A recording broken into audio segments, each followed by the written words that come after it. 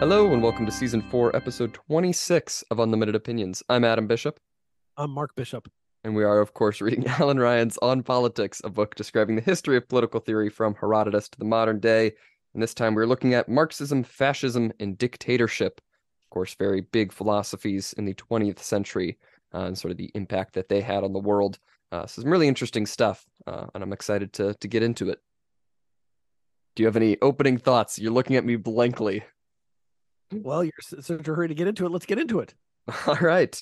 Well, we start off with totalitarianism, Stalinism, fascism, and irrationalism, which are, four of the big topics we'll be talking about. And he begins with this notion that to do justice to some interesting thinkers, we should distinguish between supporting irrationalist policies and analyzing the place of irrationalist attachments in our political lives.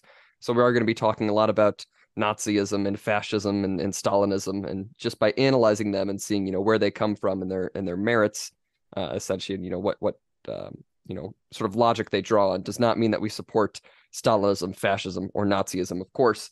And he Really, says, I thought anytime you read a subject that you became an acolyte mm, uh, of whatever you're reading. Isn't that true? I, That's what some people think that. Some people yeah, think that if you read something or you're aware of it or that you know that you've studied it, that somehow you're a devotee that is your beliefs. mm, I don't They, think that's the case. they aggravate me. Go ahead. Yes. But he says, through this chapter, totalitarianism must be understood as shorthand for a set of political phenomena that includes dictatorship, one-party rule, systematic violence against enemies, including but not confined to political dissidents, the use of state terror as an everyday instrument of government, the destruction or politicization of all institutions save those created or run by the ruling party, and the systematic blurring of the line between the public and the private. All this in the interests of securing the total control of a political elite over every aspect of life. So a very long definition of totalitarianism there, but to kind of put it briefly, one-party rule, crushing of all dissidents in order to preserve this one-party rule. Essentially, at its core is what totalitarianism here means. And as we'll see, it applies to Stalinism, fascism, and, of course, Nazism. And from there, we move into irrationalism. He says that sometimes it is said that political theory died after World War II with the waves of irrationality sweeping over the world. There's this belief that the masses would always prefer the rabble-rousing of the demagogue over really more robust political theory in and of itself. But he says, however, Russian Stalinism, German Nazism, and Italian fascism were deeply attractive to some intellectuals, although Nazism was largely anti-theoretical and anti-intellectual. But he says, because the fascist became a term of abuse rather than analysis, the intellectual components of the idea have been obscured. And I think that's very true. And I think we especially see that today, where it's essentially, any belief that I don't like, I'm going to label that as fascist and it is evil and we cannot talk about it. I think we see that all the time. And I'm sure you agree with that sentiment there. I do, and I was I'm a little confused by even the term of irrationalism, as if it really exists. I mean, it seems to me that um, people like to attribute irrationalism to people that disagree with them. I mean, Mm-hmm. there's a certain similar to current populist movements in the United States. It's like they would call that irrationalism, but it seems like there's always a philosophical underpinning to Mm-hmm. it. I wouldn't say that Nazism didn't have some sort of political philosophy. I mean, obviously there's the anti-Semitism, the racism, and all that stuff. But they had a system of government, and they had it wasn't irrational. Mm-hmm. I'm viewing like irrational a bunch of people like dressed in silly costumes bumping into each other. They didn't have any.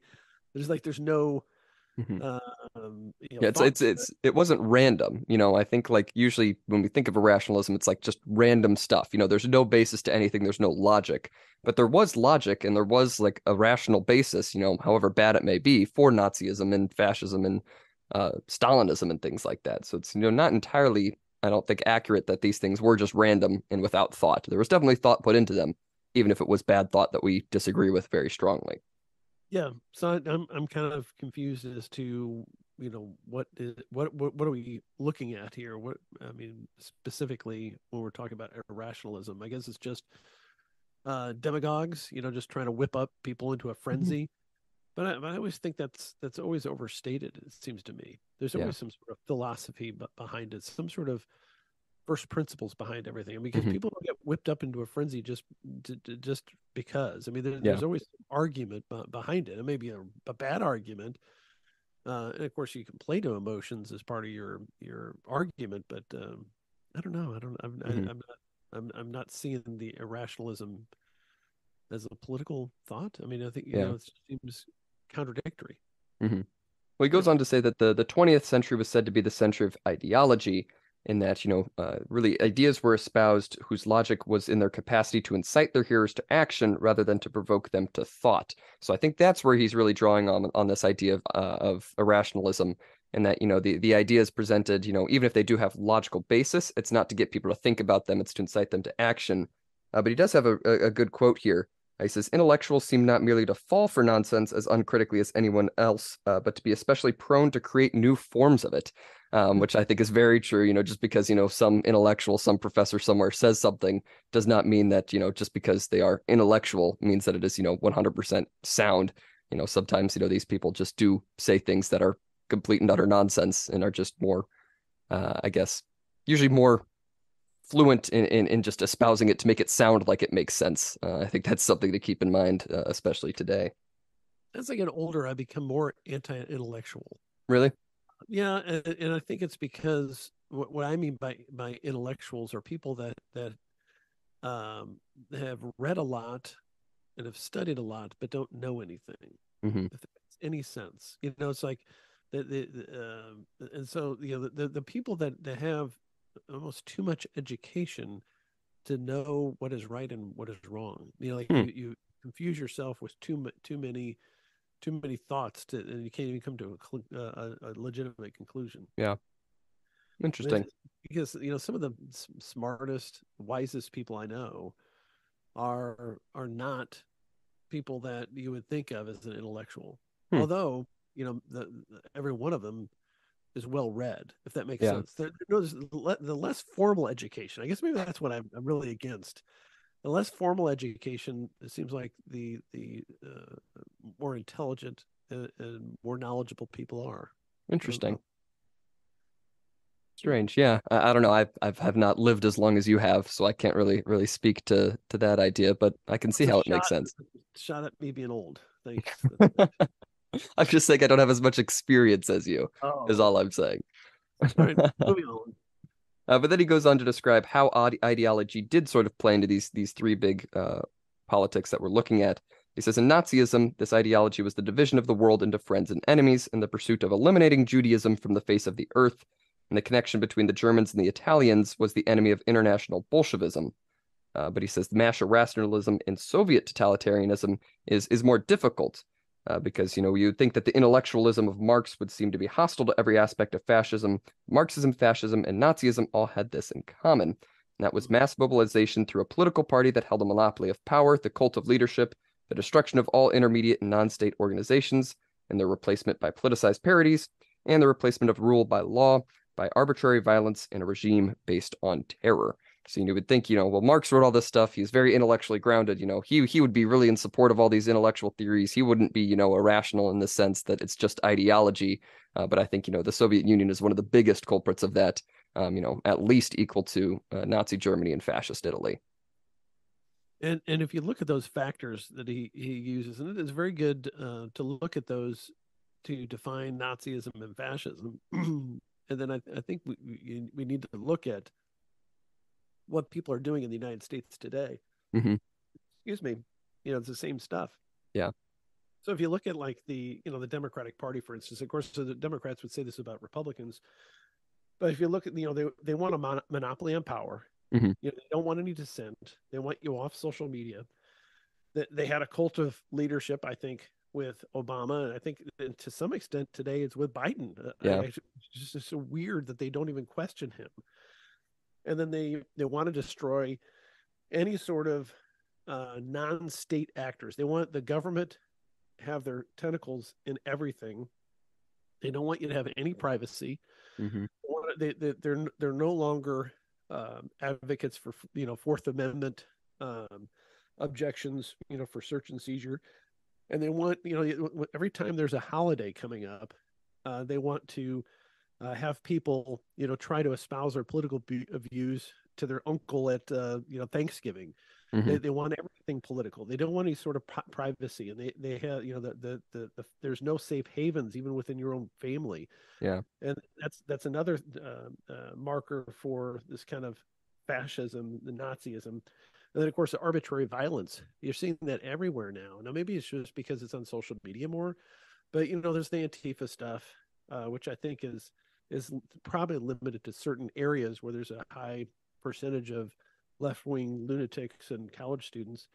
But you have this arbitrary violence, against certain types of people Hmm. in the street that it just keeps getting worse and worse and worse. And so you end up, it seems like we're going in that direction. It's Hmm. not as bad. It's not systemic yet, but they want it to be. It seems Yeah. to be, and that's it's a worry that a lot of people have right now.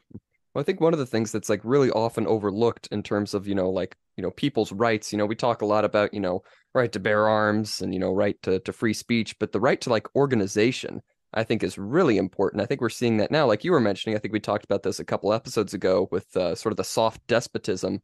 But, once you get people, sort of turning away from private organizations and charities and stuff that can help them and relying solely on the government, then it's, then the government has to solve all our problems. If you take away the ability for these private organizations to solve things, which are oftentimes more efficient than the government and more, cost effective and things like that, you're taking away, just so much or so many good resources that are available to the people, and you're limiting that freedom to, of organization, of getting together with other people and things like that, which I think is a really big thing to look out for. Yeah, and there's something to be said about the effectiveness of private charity that the government can't manage under the current system. Because, like, for instance, let's say somebody comes to, I'm not going to name the charity, some a local charity for like utility assistance. Hmm. One of the questions they ask are, well, do you have do you have like a cable TV subscriber? Do you have that? Do you have all these, do you have other monthly accounts like Pandora, Spotify, those types of things?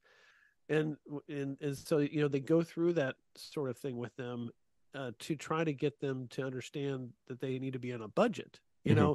and there's some things that are less important than paying your electric bills, streaming the free, the premium streaming services, and cable TV, or satellite TV, or whatever service you have is not a priority. Yeah. And you see that, you have people that are claiming to be desperately poor, but they have a huge TV. They have got all these streaming services. They've got all the gaming systems and all that kind of stuff, and they just waste all of their time doing all those things. So the government's not set up to have that kind of accountability, and because it's just some bureaucrat that you either check off the boxes or you don't. Hmm. And if you get all the little boxes, then you get the stuff. And so it's a complete, that in and of itself is a complete waste of time and money. And then you have to pay these people. So if you have a charitable organization, a lot of them are volunteers, Hmm. Yeah, that are exactly. certainly working for less money because they believe in the mission, that type of thing. But Hmm. then, like I said, if you eliminate all these different, the primary charitable sources of the kind of benevolent good in a community, then all you have is the government, and then the government can manipulate it. Yeah, exactly. I support, and it's an ongoing problem.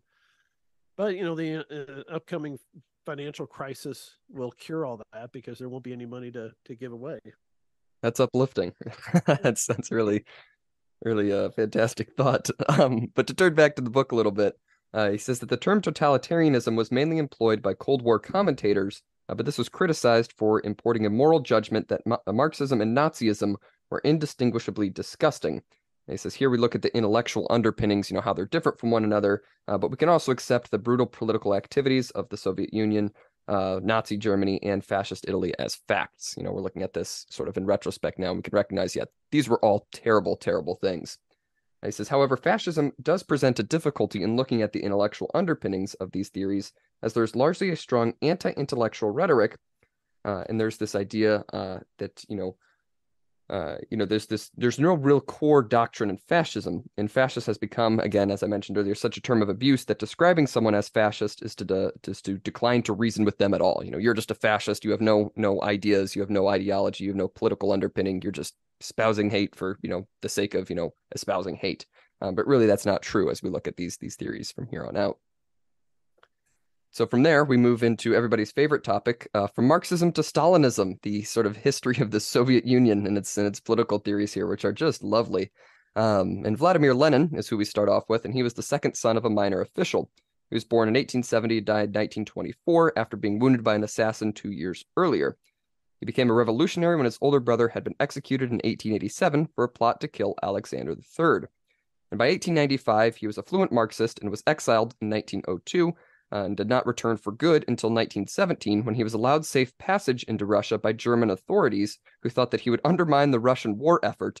And this was true because he was decisive in bringing about revolution, and so his leadership established the Soviet Union after these revolutions. And Lenin's great invention was the idea of a revolutionary party. He believed that Russia could take the lead in overthrowing capitalism by breaking the weakest link in the capitalist chain, and he thought he saw an advanced revolutionary consciousness in Russia and believed that revolution in Russia would begin as a bourgeois revolution, which would try to create a constitutional republic, but pressure from the left would turn this to a socialist revolution. However, the socialist revolution really occurred when Lenin acquired power in 1917, and it became clear that this revolution wouldn't spread.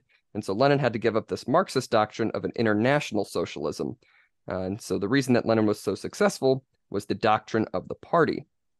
And this was the idea that revolutionary activists had to form a party capable of uniting workers and peasants, and the party had to adopt democratic centralism, where leaders were democratically elected, but the policy was devised at the center, and all members must follow it. So the party was the vanguard, agitating and propagandizing, waiting for the moment to lead an actual revolution. So that's really how the Soviet Union managed to function, was this supremely powerful one-party state, which I think is one of the most dangerous sort of branches of Marxism here. I'm sure you have some thoughts on everything that I just described there. Well, I mean, the question is whether it's inevitable.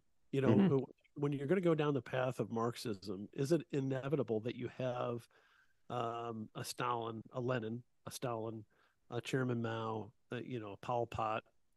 Is there any other way to do it?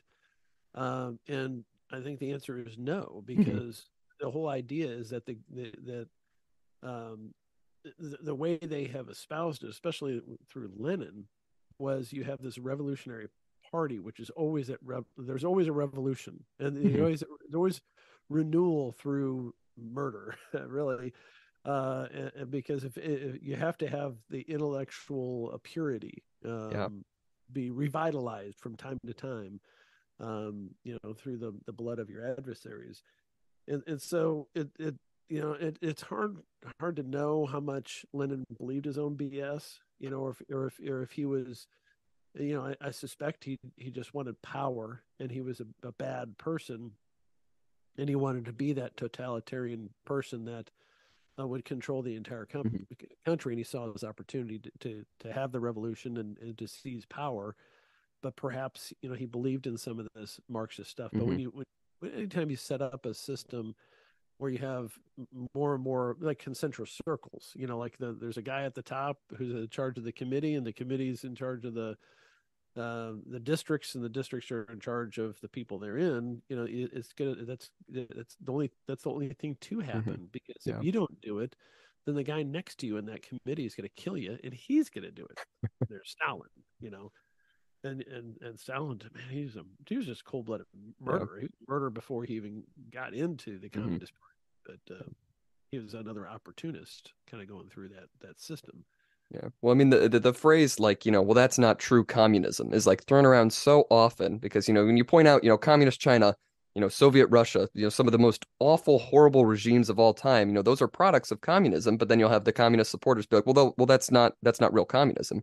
And sure, it's not quote unquote real communism as in these specific actions were not described explicitly by Karl Marx, but it's like you have to, reason that this is just the practical, sort of elaboration of these ideas. If you advocate for a system in which one person has to take control and then eventually out of their own goodwill, they're going to sort of spread all the resources out to the people. That's just not going to happen. You have to recognize that once you put these people in charge of literally everything in a country, that's going to lead to some awful things, some really, really horrible things.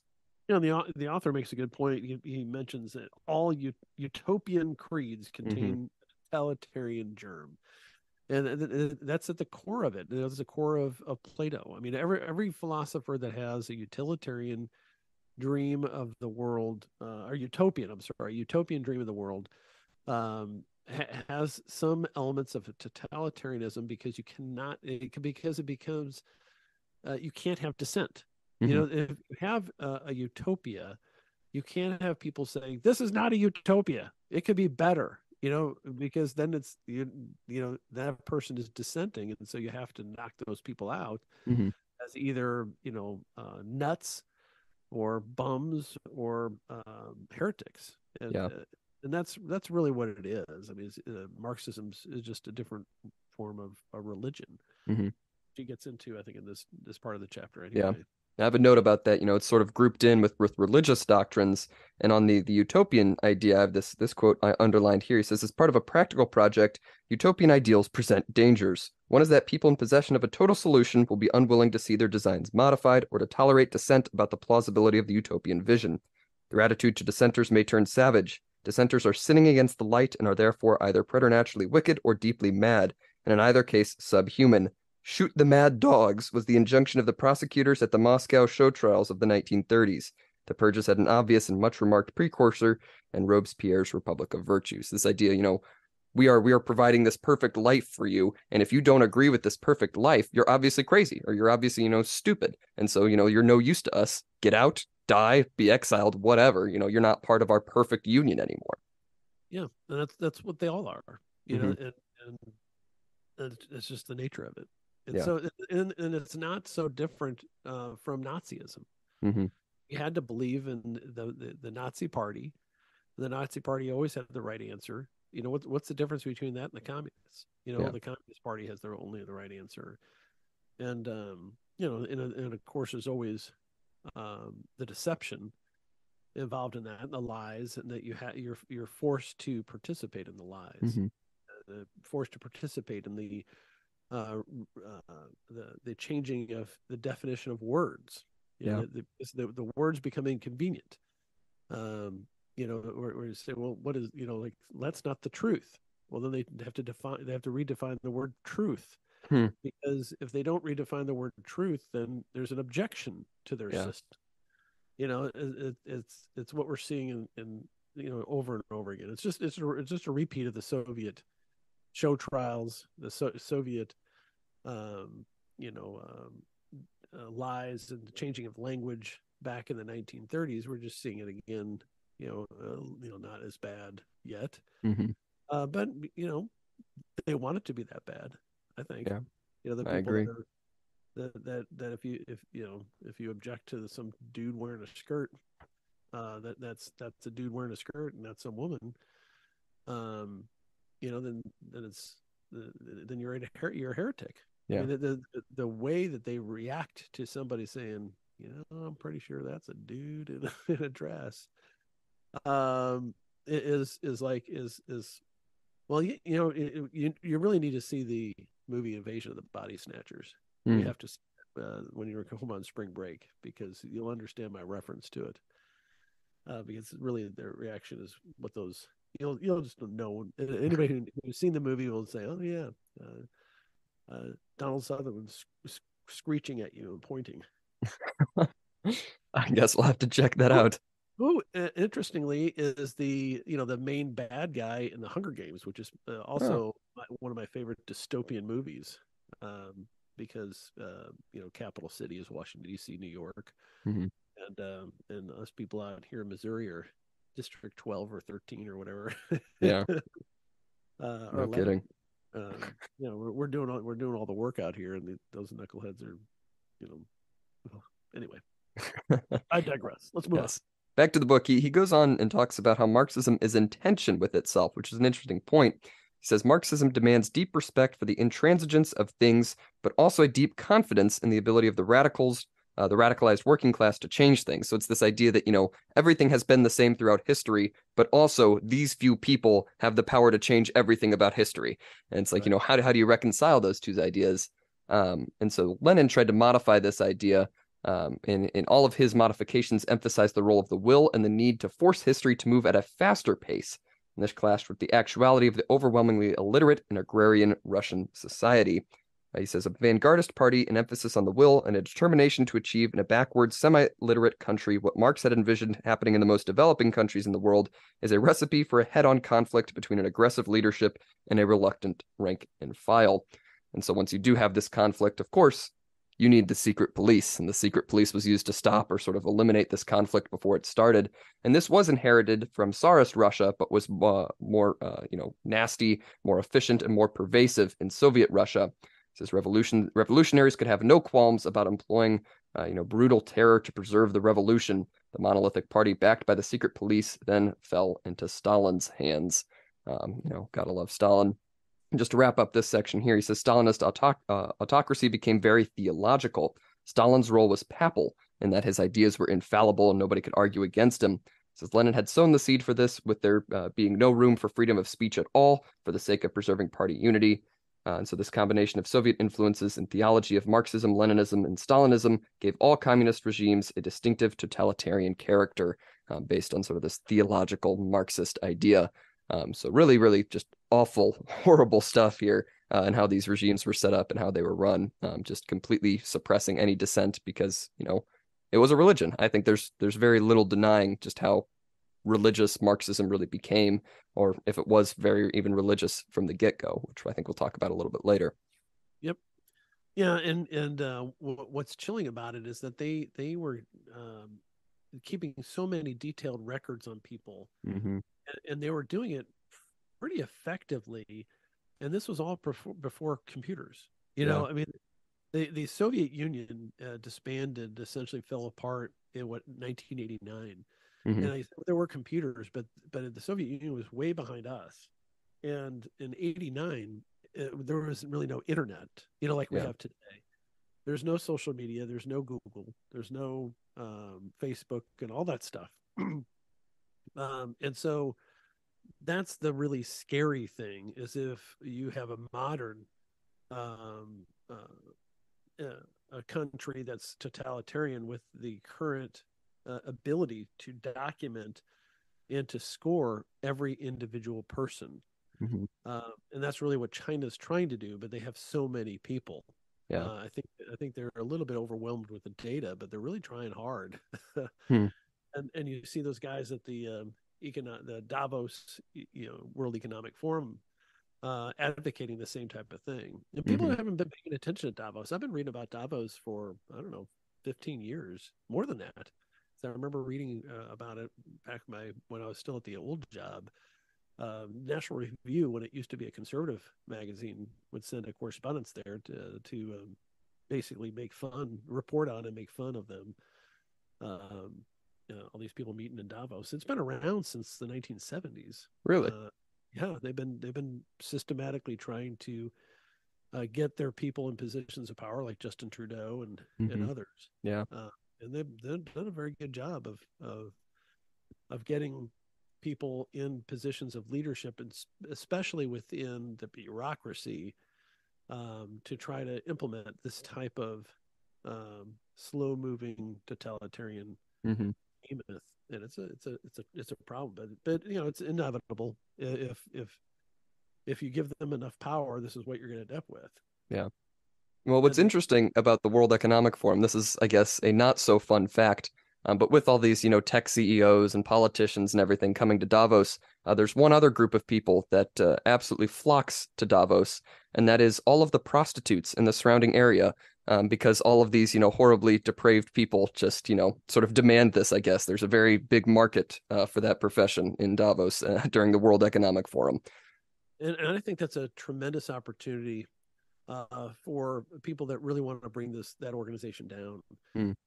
because prostitutes tend to be people that will do things for money, and if you pay them enough money, they could get a lot of these people in very compromising positions, Mm. which I think there's a lot of that going on already. I Yeah. don't know it, but you get all these depraved individuals um, in today's day and age with how you can videotape and monitor people.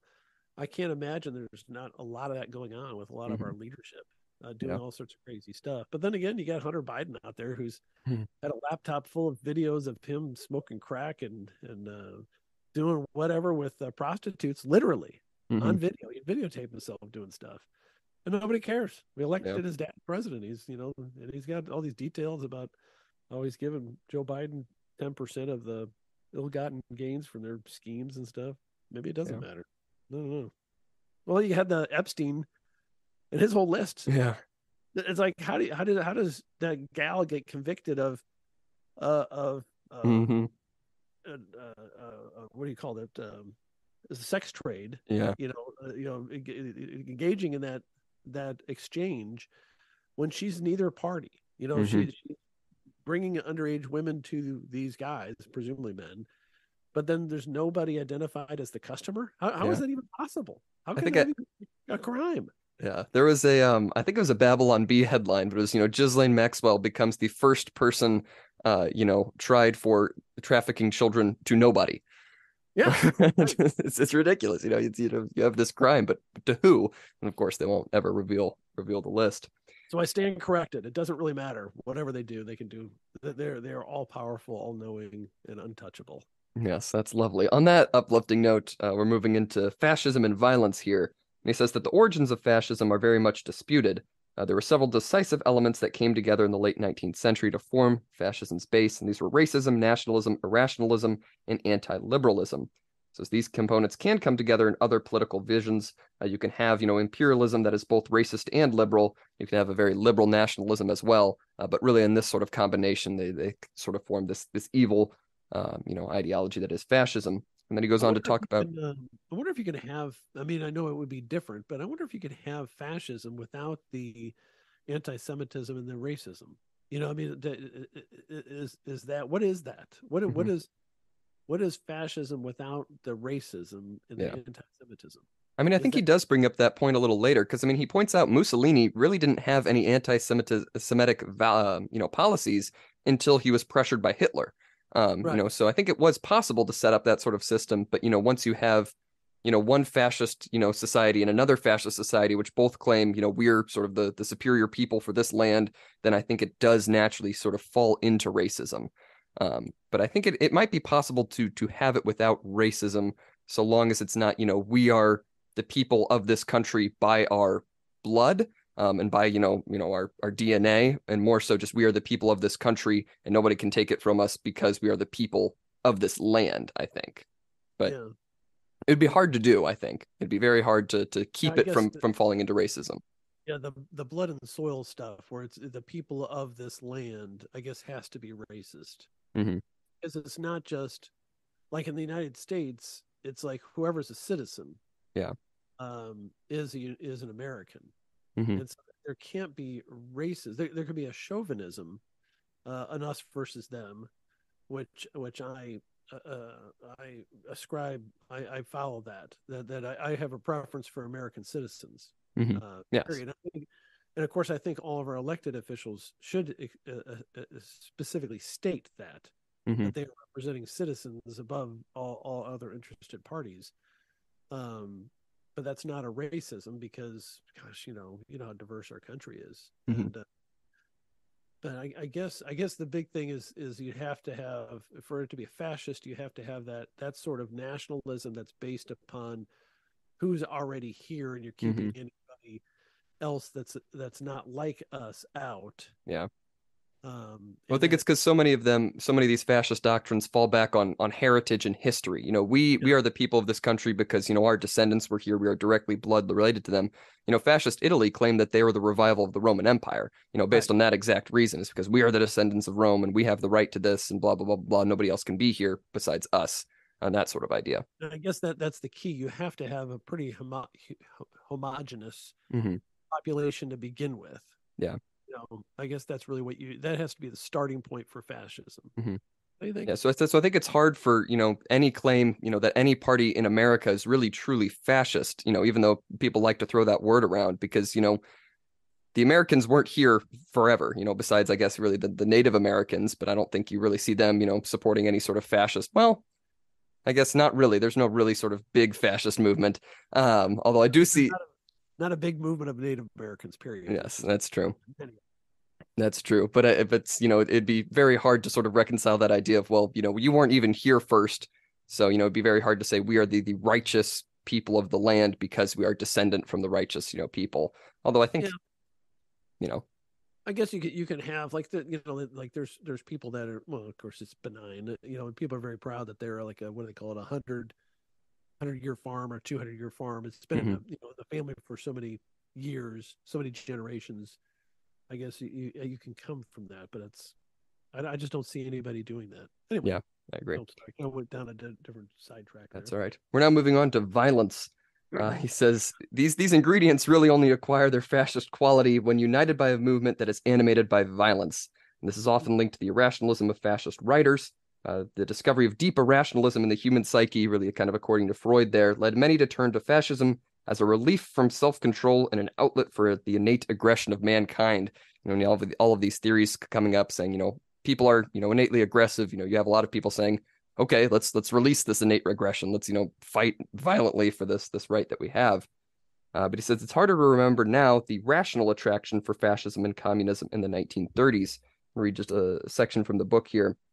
It says, since 1950 and 1940, respectively, Western Europe and the United States have, by historical standards, been astonishingly well-ordered and prosperous. Almost nobody thinks the existing social and economic order is so broken that orthodox political means cannot fix it. In the 1930s, when unemployment in the United States was running at 25%, the economic system seemed broken beyond repair. In Central and Eastern Europe, things were worse. It's really important to consider, and kind of compare these things. Things were not looking good. And so it does make a lot more rational sense for these people to rise up and say, let's destroy our entire political system. Let's destroy our entire economic system and just start all over. We have so much unemployment. Our institutions are corrupt and awful. Let's just start over. So, kind of looking at it from that perspective, there is, a rational attraction there. Yeah. Well, if we have a financial crash, we're gonna struggle with the same tendencies because we all know our political system is corrupt. Yeah. I don't think there's anybody that because you have the left wingers saying the corrupt Republicans, and now the Republicans are like the entire Congress is corrupt, and so if you have a financial crisis on with that as the foundation, we're in trouble. Yeah, this country's in trouble if we have a big crash. But yeah, I guess there's not a whole. I guess if it's a benign nationalism and chauvinism, then it's not fascism. So if you can have a small country in Europe that is chauvinistic. I mean, a lot of the laws in a lot of the European countries were before they started joining up in the union. They had definitely preferences for their peoples. Yeah. But I guess as long as they don't try to murder the others, it's not really fascism. It's just a single party rule, and they like themselves best. Yes. Right, fair enough. I suppose so. We then move on to racism, nationalism, and anti-liberalism. He says racism in some form has been one of the standing, infirmities of the human mind. But the role that racism played a large part in interior fascism had two sources. The first was the encounters with the pre-industrial societies, sort of from the European expansion, and also a much older tradition of anti-Semitism. He then talks about Hitler a little bit, in that he got his racial theory from Houston Stewart Chamberlain. And this is the idea that the pure Aryan people stood at the peak of a racial hierarchy, and that intermarriage is fatal to a race, and that only the expulsion of the Jews from Europe could save European world dominance. A very natural conclusion there. Whatever it is, whatever the problem is, the solution is getting rid of the Jews, as everybody throughout history has always said. But he says, German anti-Semitism, even went back to pogroms and mass murder at the time of the First Crusade. And this was later influenced by Russian exterminism, which was the much more aggressive belief that, not just kick them out, not just, move them out of our country, but literally kill all of the Jews. And so that's really where that idea kind of came from. There was from Russia. But he says, however, fascism could exist without the racial components. As I mentioned earlier, Mussolini only adopted the anti-Semitic policies as a concession to pressure from Hitler. So this idea that, the Aryans are the supreme race, and that the only solution is to kill all of the Jews was a mix of a few different things. It wasn't, just Hitler that just started this idea from nowhere. And I think a lot of Right. people forget that. Well, yeah, and Hitler was supported by the German people. I Mm-hmm. mean, they this was not like everybody's like, oh, Hitler was a uniquely bad person that asserted himself in this country. Well, he Mm-hmm. might have been a bad person, but he was not out of the mainstream. I mean, the people were very excited about what he was saying, Yeah. and how he was able to maintain power after he had certain tactical decisions he made early on to wipe out the opponents, including the Marxists and the communists, and then people within his own party to Mm-hmm. really seize more total control. But yeah, Very okay, true. moving along. He says also important were the blood and soil movement of the 1880s onward. The most articulate writers of this was Charles Maurras and Maurice Barré. He says Barré was responsible for the redefinition of French nationalism as a conservative anti-revolutionary ideal. Barré was born in 1862 and died in 1923, but Charles Maurras was born 6 years later and lived through the conflicts of the 1930s and was a propagandist for Pétain during the period of the Vichy government. He says Barré was a Catholic anti-royalist, while Maurras was an anti-Catholic supporter of decentralized monarchy, but both agreed on a passion for one people living in one nation of their own. Again, what we were talking about earlier, we are of this race and we belong to this soil because, it is from our ancestors, and we must defend it very, very strongly, even though they sort of manifested that idea in two very different directions, but it was all rooted on that one principle. Did like every bad idea come from France? I mean, it's like, oh my gosh, Robespierre, all these other Mm-hmm. knuckleheads. Like, golly, there's something about France that they come up with these horrific Yeah. ideas. They're like, hey, I have a good idea. What? For such an awful country, they're very devoted to, killing everybody who is not part of this awful country. It's so astounding. I don't know how they keep doing this.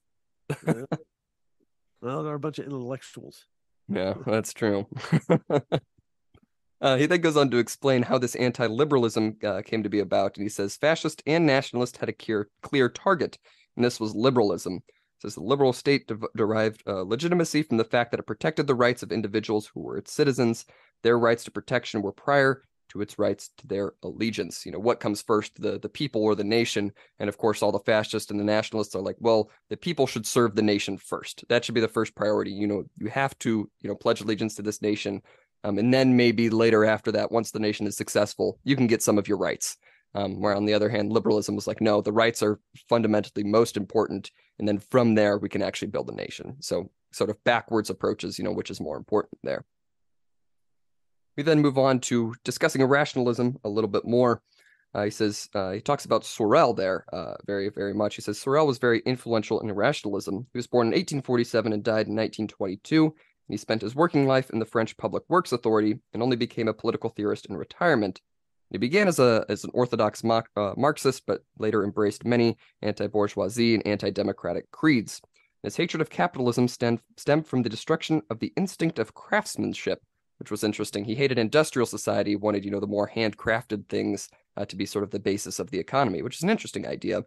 Yeah. And I don't necessarily hate entirely. I think, a lot of the cheap crap that we have today is exactly that, cheap crap, and we should have more hand-produced things. But, wiping out the whole capitalist system is not the solution. And he says the only way to restore craft, the craft ideal, was by the workers' movement committing itself to the myth of the sudden, violent, and comprehensive overthrow of the capitalist order. He insisted that this must happen in times of prosperity, but the key emphasis there on this idea of myth-making, because he saw Marxism as a not fully drawn blueprint. He praised Marx's ability to inspire, emotional longings and passion for action. And Sorel set out to also inspire action, wanting a terminal conflict to restore craftsmanship. And this appealed to Mussolini very aesthetically, as fascist political theory was centered around a corporate state. And so to talk about that corporate state, he says there were two major theorists of Italian fascism, and these were Alfredo Rocco and Giovanni Gentile. And they, the core of their fascist doctrine was a series of mirror images of 19th century liberalism that fascism was intended to replace. This is Gentile believed that fascism really offered true freedom, and that's the only way to get to your true freedom. He says liberal individualism frustrated the human desire to be at one with our fellows in collective undertakings to which we can give wholehearted moral allegiances. His citizens were alienated from the corrupt, self-serving, and non-transparent political system. This is needed were the institutions that would restore social cohesion, turn self-seeking into public service, and ensure that only a heroic leader was head of state, and that the leading figures in society were genuinely an elite. As to the totalitarian quality of fascism, Gentile boasted of it. Fascism was a spiritual doctrine embracing the totality of social life. So here we see very, very explicitly this belief that, this is a religious doctrine. This is the one moral way. Of course, Sorel is pointing to Marx, and then these other later Italian writers are like, yeah, this is correct. It needs to be a theological, religious approach to everything, which, we've talked about time and time again on this podcast. Yeah, you need to have less freedom in order to get freedom. Mm-hmm. You need more governmental control to limit your choices so that you have the freedom of choice within those limitations. Mm-hmm. Very roundabout way of looking at freedom. Right. And that's similar to what a lot of people think about free speech now. They think that you need to limit speech in order to have free speech, because it's not free if every time you talk somebody insults you and hurts your feelings and such. Very true.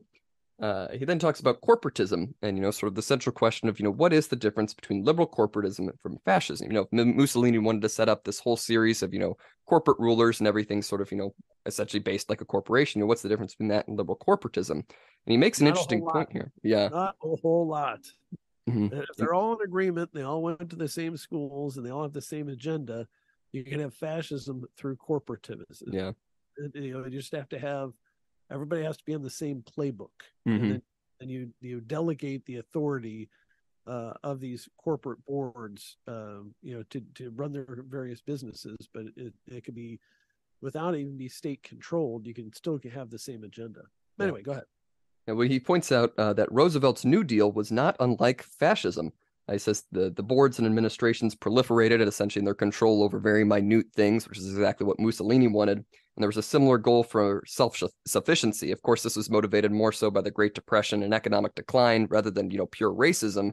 But they do still have this idea that, we need to be separated from the world and we need to set up all of these boards and administrations to, manage everything, literally everything, just about.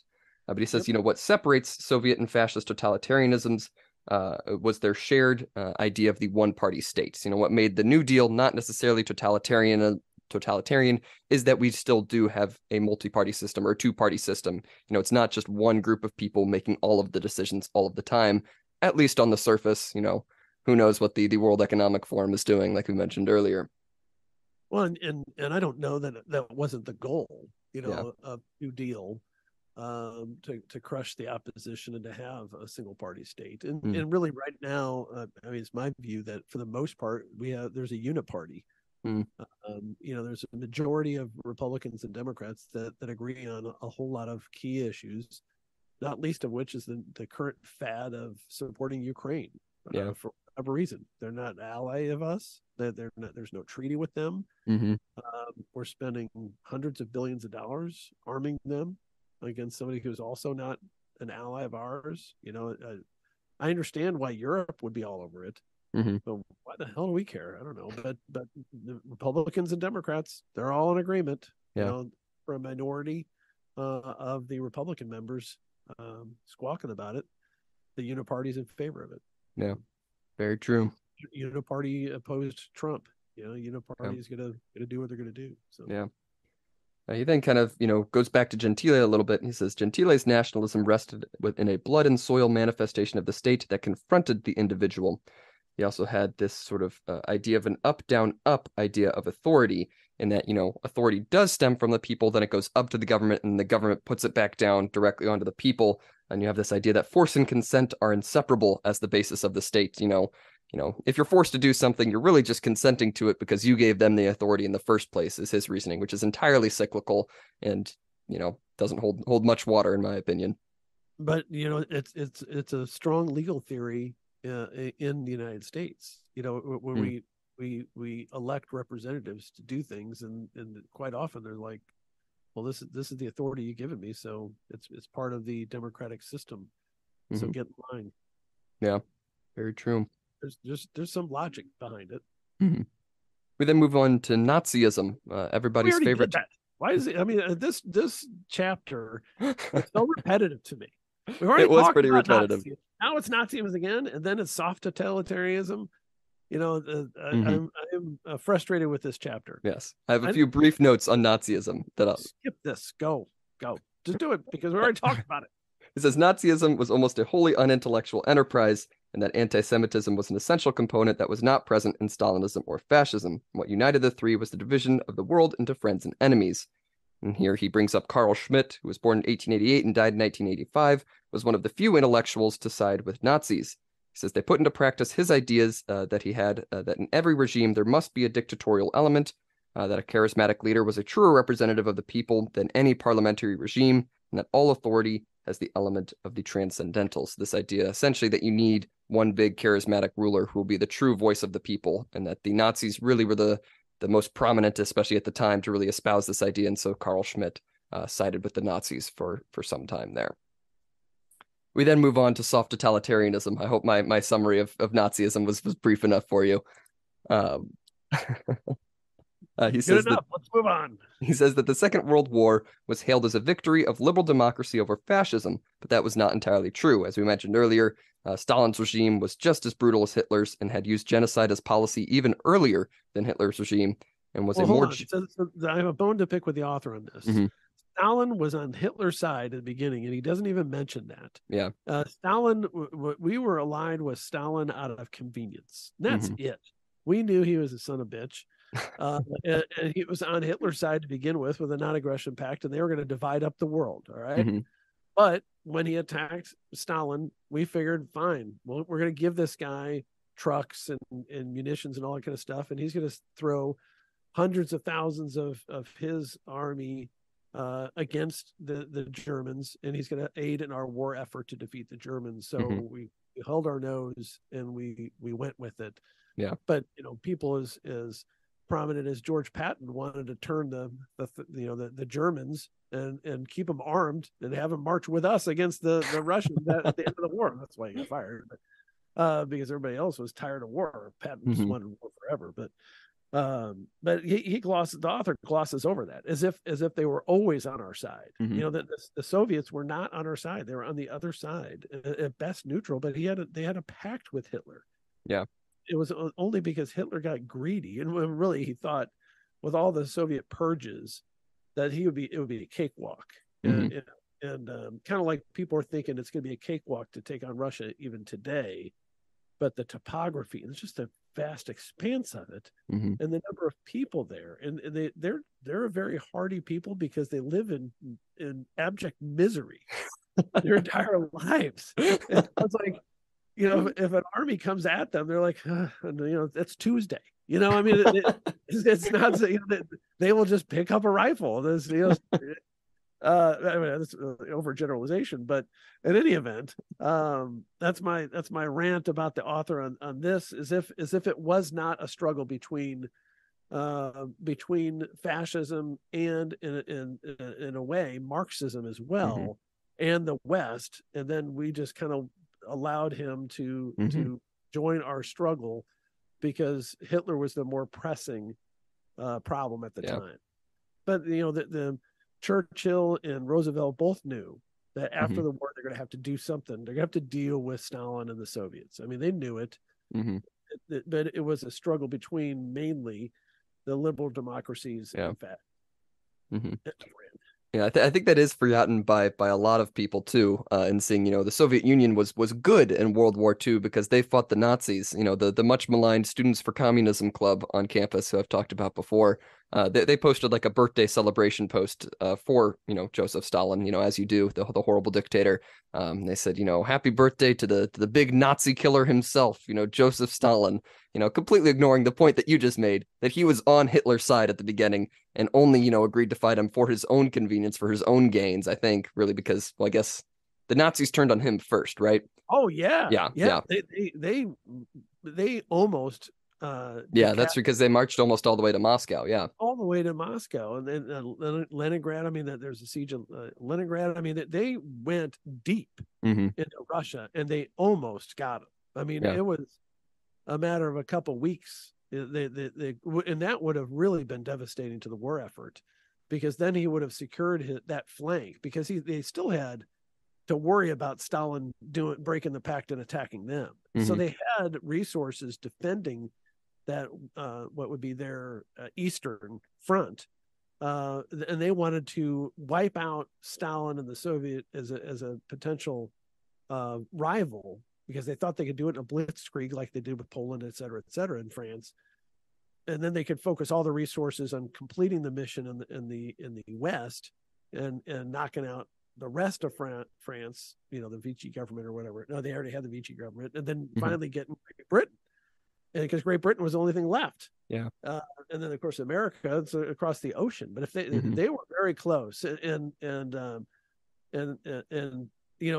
it's also a good thing to note that the United States um, was not exactly honest about Stalin to the American people Hmm. during that time. At first there was a non-aggression pact, and there was not very good press. But then once they were attacked, it's like, oh, the Soviet army and the Red Army is so wonderful, and they're our allies, and there's an official line coming out of everywhere, as if they were great. And Hmm. of course, there are a lot of communist sympathizers within FDR's administration. Yeah. McCarthy was mostly right about all the Hmm. communist State Department. He was just a jerk and an alcoholic and all that kind of stuff, and he got carried away. Very true. Anyway, With it, yes, moving on to the last few points in this chapter, which I thought were almost the most interesting.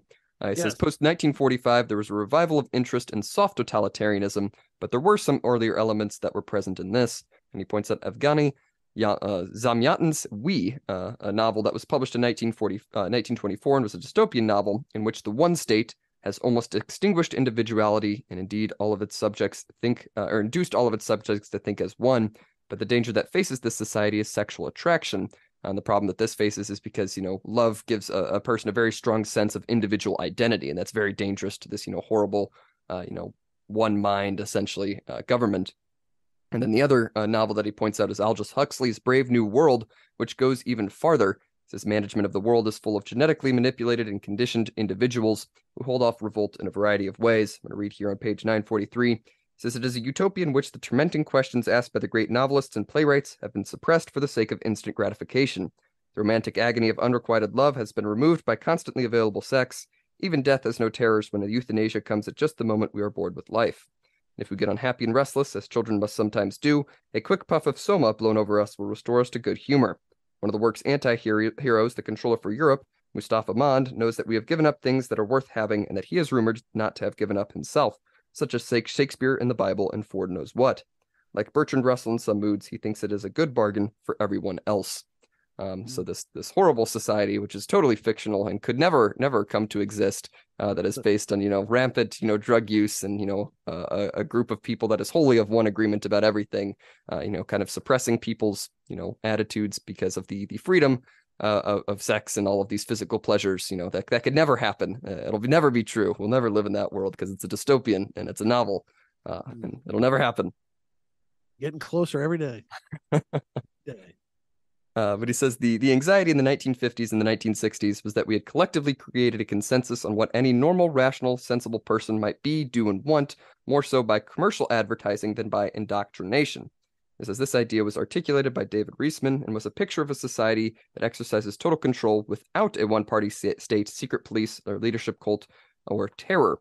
So this idea that we're all just sort of collectively agreeing there's one group of people that just agree, this is what a person should be. And if you deviate from that norm, you are wrong and you are morally incorrect and all of these sorts of things. And again, that idea could never happen. We don't have, complete agreement in all of our universities and in public officials and all of our media about, what the good, normal, moral person should be. That would never happen. That'll never see the light of day. And it's funny because back in the 50s and 60s, the people that were criticizing this corporatist world where there's this conformity Mm-hmm. were the leftists, and now it's the leftists in charge, and they're just yelling at us to conform. Yeah. In a lot of respects, it's the same exact people. They're just Hmm. old now. Like Neil Young. Neil Yeah. Young, was upset about Joe Rogan. What was Joe Rogan's the thing that he was upset about Joe Rogan? He I think it wanted was the ivermectin thing, maybe. it might have been, or might have been free speech stuff. Mm. Um, with the Twitter thing, maybe it was a little bit more recent than Oh, could that. have been. But I mean, for somebody who was avant-garde back in the 60s, Neil Young and anti-war this and that, and now he's like, take me off Spotify because Joe Rogan said some stuff that hurt my feelings. Like, oh, you gotta be kidding me. Hmm. And Joe Rogan's a Bernie Sanders supporter, for crying out loud. I mean, the guy's a left winger too. Yeah, so the conformity in in today's day and age is much more dangerous, because the idea before, like in the 50s, which everybody seems to hate the 50s for some reason, it's like the best decade ever in the history of the United States. Well, I wouldn't say that because they did have problems, but it as far as economic growth and all that kind of stuff, but you could still say whatever you wanted to say, but people would judge you. Hmm. Well, now they're trying to just shut you down in addition to judging you and saying you're Yeah. a horrible person, trying to Yeah. get you fired. Yeah. Well, only one group of people is allowed to do the judging. The other group is not allowed to judge anybody. You can judge people so long as this is according to the, ascribed judgment principles. And if you don't follow those ascribed judgment principles, you are not allowed to judge people. I think is generally the I guess the Orthodoxy. the orthodoxy. There we go. Well, I am judging them, so the hell with them. Yes, that is I'm great. I am very judgmental. Hmm. Well, Ellen Ryan, I know you are. Ellen Ryan ends this chapter with an idea that I don't think I necessarily agree with. He says, kind of without, this all-powerful leader, a one-party state, a secret police, and the systematic use of terror, you don't really have this totalitarian regime. He says, it may be true and perhaps deplorable that most of us are creatures of habit with conventional tastes and careers, that we attach our hopes and fears to our children, vote for the usual political parties, and do not imagine the earthly paradise is imminent. But the fact that we can choose to do something different without fearing a knock on the door from the secret police is not to be slighted. Assimilating the daily round of an affluent society to the sheer nastiness of Nazi Germany and the Soviet Union is a mistake. And while I do agree with that, we are not as bad as Nazi Germany or the Soviet Union, I don't think it's necessarily good to just dismiss all of these worries because we don't have a secret police, or we don't have a one-party state, or we don't have, a horrible, charismatic leader telling us to kill all of the Jews. Like, I think these are still problems, even without all of these horrible, elements of fascism and, Stalinism and Nazism. Well, and this was written before you had the modern notion of thought police, where the like Kanye West lost his bank. I Yeah. mean, he's a lot of crazy stuff. I'm not endorsing anything Kanye West said, because I think he's mentally ill and he's wrong. But his bank said, we're not going to bank with you anymore. Yeah. I mean, that is a step beyond anything I've ever heard of before. Mhm. But you've seen the same thing up in Canada with that trucker protest. I mean, remember the COVID back trucker protests. They debanked all of them, and they seized the money that people were donating to this group. They just seized it. They just stole it. And you see, like, there was a lady in Great Britain 2 weeks ago that was arrested for silently praying outside of an abortion clinic. Did you see that? I did. And I think she was just exonerated this last week, or found not guilty or whatever. But they prosecuted her for praying out loud, and so she went back, and she was just standing there. They said, "What are you doing?" She says, "I'm praying. I'm silently praying." I said, "You're under arrest. You've been ordered not to pray out here." And she's like, well, "I didn't say anything," but she wouldn't lie to him. So I mean, I think he was writing this before we had those examples. Mm-hmm. Yeah, I think this book was published in 2012, just for clarification. Yeah, so he's about 8 years before the craziness hit officially, the COVID crazies. I got it in. It was almost a full hour, I think. And but we haven't mentioned Tolkien. I've been bringing up the Tolkien the last couple episodes, and that was your claim to fame, and you haven't done it. That's actually there's a good point to throw this in here, which is not to say that Sauron was an analogy to Nazism or communism or anything like that, but one of the central themes in a lot of Tolkien stuff is that there's two very different kinds of evil. There's a very chaotic evil, which is, Morgoth, which is, the more powerful being that was above Sauron, whole history there. But his flaw was that he wanted to destroy everything. His flaw was pure destruction, chaos, and things like that. Whereas Sauron was more successful to an extent, or would have been more successful because his whole regime was ordered. He made the right alliances. He wanted control. He did not want destruction. He wanted control. So recognizing that, there are different types of evil out there, and usually the more powerful is the one that does not seem quite as evil. Pure destruction seems more evil than, a totalitarian regime, but, when you look at it, pure destruction will eventually destroy itself. This ordered evil can maintain and can persist for much longer. He also had an interesting concept of people that are able to prove their mettle by resisting the temptation for power. The Ring of Power in particular.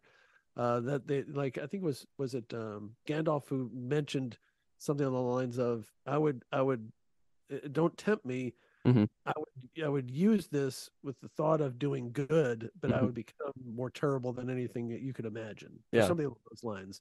And so that's a good segue. Mm-hmm. Good Yes. end thought. We finally Yes. threw some Tolkien in there at the end. I will add one more thing there with the temptation of people there, because the character of Boromir is actually a really good example of that. He's kind of given a bad rap in the movies. I think his portrayal is more of greedy, power hungry man, just sort of from the get go. But I think what's forgotten a lot of the time in the book is he is one of the most virtuous, valiant people, in the world. He's the leader of de facto leader of a lot of Gondor's armies, fighting against this terrible evil. And for him to give in to this temptation to the ring and try to steal it from Frodo is a very big deal in the books. It's not kind of given the same weight in the movies. There's still some element of, we need this power from the beginning, but it's not, as prominent and stuff like that. It's very, very, very good example of how, even good people who want to do good with it can use it for evil. True. Yes. Good point. Yes. Any other thoughts? No. All right. This has been season 4, episode 26 of Unlimited Opinions. I've been Adam Bishop. I'm still Mark Bishop. And you can still follow us on Twitter at ULMTD Opinions.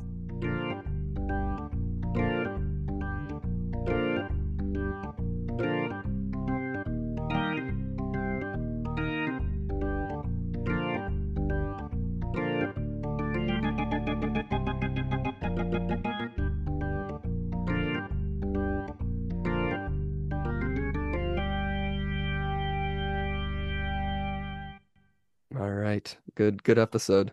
Yes.